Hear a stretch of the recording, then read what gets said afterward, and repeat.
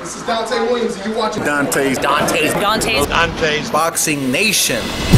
This is Showtime, Shawn Porters. Filipino Flash, Jesse Burgers. This is Al Bernstein. You're watching Dante's Boxing Nation. Hi, I'm Sugar Ray. Chick Shape. Sergio, the last name, Dante's Boxing Nation. Boom, boom, boom, boom. Yo, this is Deontay the Bronze Bomber Wilder. My name is Gennady Golovkin. And you're watching Dante's Boxing Nation. Hi, this is Julian Jackson, and this is Dante Boxing Nation. This is Julia Jackson, and you're watching Dante's Boxing Nation. All right. Errol Spence. Yeah.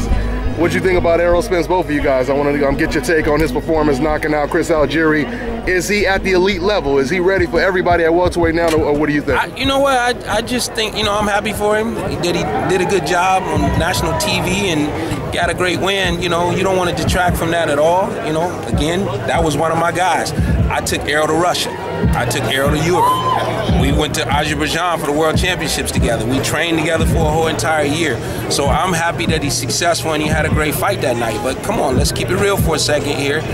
Just like anybody else in boxing, there's levels of competition, and there's stepping your game up and stepping up to different type of fights, not the same type of fighter. So Chris wasn't really able to keep Errol off of him, and so I think we need to see Errol in there with somebody that can actually stand up to him and see what happens in that situation. Is he ready for the big guys? Is he ready for them, or does he need more season? How do you guys? Everybody thinks they're ready, and we won't know that until you get there. But again, let me use a quick comparison, not to take anything away from Spence-Algieri at all. Spence-Algieri was not Porter-Malignaggi in his best days. He would be much lesser than Porter-Malignaggi. And competition-wise, as far as the guys he stepped up and fought, he hasn't been successful in the guys when he stepped up to fight them. We could have looked at the Provodnikov fight and said it got stopped early because Chris's eye was closed. They could have stopped that fight very easily.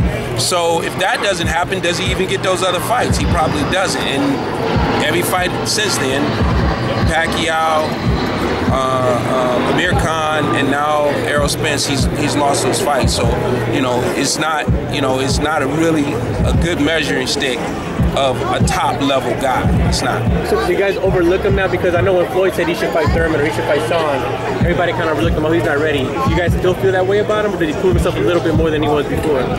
Why should we look at him because Floyd said so? Come on, man. Floyd's still running around here talking about Tank is the next Floyd. Floyd is a long way from the lip to the cup. I'm sure he don't understand what that means. But this little space right here to take this sip could be 100 years before you see another Floyd Mayweather Jr. That's props to him. But for you to let that come out of your mouth and put that on somebody else, not the right message you're sending to that guy. So everybody got to take their steps, and everybody will get to that point. And I'm sure that June 25th, after that fight's over, whoever wins that fight, they'll be saying, is this person or that person ready for them? But I'm sure we're looking for bigger and better. I'm sure Keith is looking for bigger and better. Nobody's looking back. None of us are looking back at upcoming guys. We're looking at the guys that are right here with us right now. The Pacquiaos, the Tim Bradleys, the top level guys that are here right now. What do you think, Shawn? I agree with that 100%. I think he looked very impressive against Algieri, but again, Algieri has not, been the guy that, we saw when he fought Provodnikov, fighting through a storm and winning that fight. So, like my dad said, it's a hard measuring stick to put it up against when you look at Spence-Algieri, but an impressive victory on Errol's part. But me as a fighter, like I was just telling somebody, I'm not a matchmaker, so y'all just tell me when I got to fight, who I'm fighting, and then that's what I handle. So. Shawn, he been in there. You already been in there with Kell Brook, and now he's real close to being Kell Brook's mandatory. How does that fight play out? I think he beats Kell Brook. I think that he's got everything that it takes. He's a very good fighter. And I'm not the one to judge whether or not he's ready. Only he can do that. Only his team can do that. So they put him in the ring with Kell Brook. We'll see what happens. Hi, you're watching Dante's Boxing Nation. Woo!